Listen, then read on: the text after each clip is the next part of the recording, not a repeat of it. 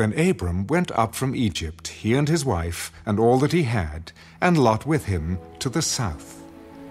Abram was very rich in livestock, in silver and in gold. And he went on his journey from the south as far as Bethel, to the place where his tent had been at the beginning, between Bethel and Ai, to the place of the altar which he had made there at first. And there Abram called on the name of the Lord. Lot also, who went with Abram, had flocks and herds and tents. Now the land was not able to support them, that they might dwell together, for their possessions were so great that they could not dwell together. And there was strife between the herdsmen of Abram's livestock and the herdsmen of Lot's livestock.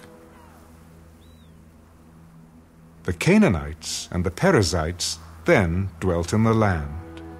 So Abram said to Lot, "Please let there be no strife between you and me, and between my herdsmen and your herdsmen, for we are brethren. Is not the whole land before you? Please separate from me. If you take the left, then I will go to the right, or if you go to the right, then I will go to the left." And Lot lifted his eyes and saw all the plain of Jordan, that it was well watered everywhere, before the Lord destroyed Sodom and Gomorrah, like the garden of the Lord, like the land of Egypt as you go toward Zoar. Then Lot chose for himself all the plain of Jordan, and Lot journeyed east, and they separated from each other. Abram dwelt in the land of Canaan, and Lot dwelt in the cities of the plain, and pitched his tent even as far as Sodom. But the men of Sodom were exceedingly wicked and sinful against the Lord. And the Lord said to Abram, after Lot had separated from him, "Lift your eyes now, and look from the place where you are, northward, southward, eastward, and westward.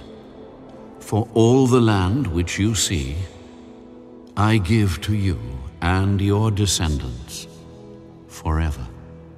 And I will make your descendants as the dust of the earth, so that if a man could number the dust of the earth, then your descendants also could be numbered. Arise, walk in the land, through its length and its width, for I give it to you." Then Abram moved his tent, and went and dwelt by the terebinth trees of Mamre, which are in Hebron, and built an altar there to the Lord.